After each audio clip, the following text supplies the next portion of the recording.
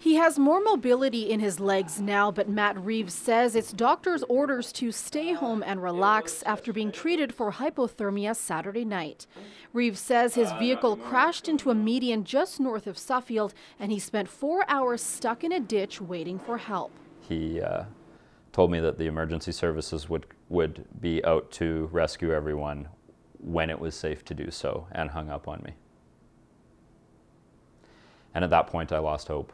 At 9 p.m., after 4 calls to the RCMP, help arrived, but from a towing company from Medicine Hat. I find it hard to believe that the towing company did a better job getting me out of there than the RCMP did. I emphasized to them that I was freezing to death, and they still told me they weren't coming, and instead kind of quashed my spirits instead of trying to keep them high. Reeves acknowledges road conditions were listed as poor before he left Calgary, but he's still questioning emergency response. I'm a little bit shocked at the lack of response by the RCMP, or that they didn't have some kind of measure in place for this scenario in the past. While RCMP officials in Brooks we spoke to say they can't comment specifically on this situation, one officer stresses safety is their #1 priority. We respond to all calls as long as it's safe to respond to them, and we get there as soon as we can, depending on if there's other calls that are more urgent in front of it.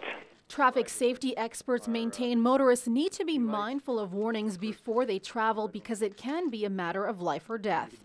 Right where we're standing right now, it may look fine, but if 40, 50 miles down that road in an area that you can't make it around and the road is drifted in completely and machinery can't get it out and it's all or blocked by stranded cars, if you run into that under poor visibility conditions or in the dark or something like that, you could die.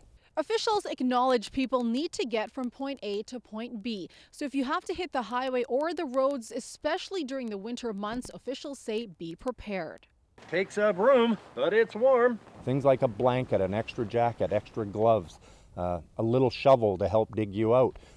Or just to, even if you are stuck, to dig around your exhaust so it doesn't back up into your car. In addition to watching road warnings, it's advice Reeves says he will be taking. For now, he says he's thankful help did arrive.